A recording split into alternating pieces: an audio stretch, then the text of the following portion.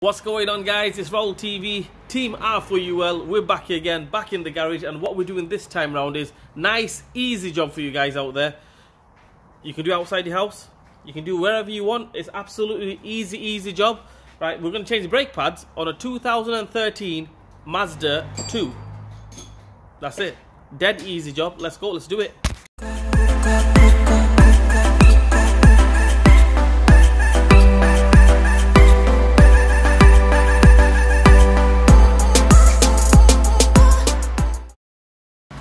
Okay guys, first things first, we're going to go ahead and take the brake fluid cap off.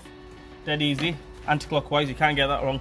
As you can see there, the fluid is slightly low, okay? It's below the maximum, just above the minimum, right? The thing is, the reason why it's low is because the brake pads have gone low, right? So obviously the brake pads have gone low, the piston, the caliper has been pushed in, the brake fluid has gone with it as well. So one misconception is, right, what people do is, because the fluid's gone low, they'll top it up with fluid. Not a good idea. What you do is, reason why your fluid's gone low is because it's either you got a leak or your brake pads are low or something like that. So make sure you check the brake pads, check if you've got a leak, we'll go from there. Thing is, once you push the pistons back, the brake fluid should rise up, and happy days, everything should be okay. Alright guys, brake pad replacement, it's not rocket science, it's absolutely dead easy. All we do is, obviously we've took the wheel off, right, brake fluid cap is off. We're going to take that one off, which I've just cracked there. Take this one off. Some of the cars, you don't even have to take the top one off, you can just take the bottom one off and swing it up. This one you have to take both of them off. So take that one off. And take that off. Now all we do is just pry this caliper off, if I can, with one hand. Use the spanner instead of a pry bar or a screwdriver. There we go. That's off. As you can see there, the brake pad is totally dead. Brake discs, the rotors, I think we can just get away with them. We'll just give them a sanding down and happy days. Job done. Let's do it. As for the brake pads, we just flick them off, screwdriver or a spanner, whatever you got, just flick them brake pads off. You can see a little gap there, and that's it. Right, the next job for us guys is, what we're going to do is we're going to push the piston back in, the caliper piston back in. You can do that with a brake wind back tool, or you could just get some big dogs like I've got here and just basically just push it in all the way in. Might need to readjust the clamp, so that's on its maximum, as you can see there. Right, so readjust it, push that piston all the way back in, and refit the pads. Alright, to put the pads in guys, I've already got the back one on.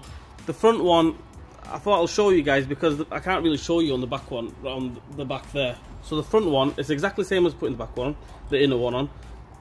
We get it lined up. Can you see there's a little groove there? 1 minute, let me just zoom in. A little groove there and a little groove there, right? A little cutout there, just about there and there, right? So we need the pad to sit right there like that, and on the bottom as well like that. So once it's there like that in that angle, all we do is just push it, push the top, push the bottom. Happy days. Brake pad is on. What you could do, it's entirely up to you, you don't have to. Put some copper grease on there, not on the inner bit, on the outside that is. Put some copper grease on there, copper grease on there. If you don't want to, you don't have to, because let's face it, when it comes out from the factory they don't have any copper grease on, right? But you can do, you know, it'll stop it from squeaking and things like that. So copper grease there. Another top tip is make sure these sliders are nice and free. This slider, this one here, as you can see, they're nice and free. Make sure they're nice and free. If they're sticking, it'll mess the brakes up. Okay guys, the caliper is back on. Yep, obviously loose, I haven't got the bolts back on. So what I'm going to do now is bang them two bolts back on. One there,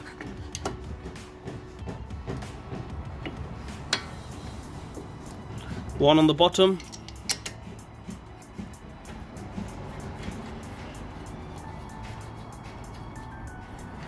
Tighten them up, put the wheel back on, and let's move on to the other side.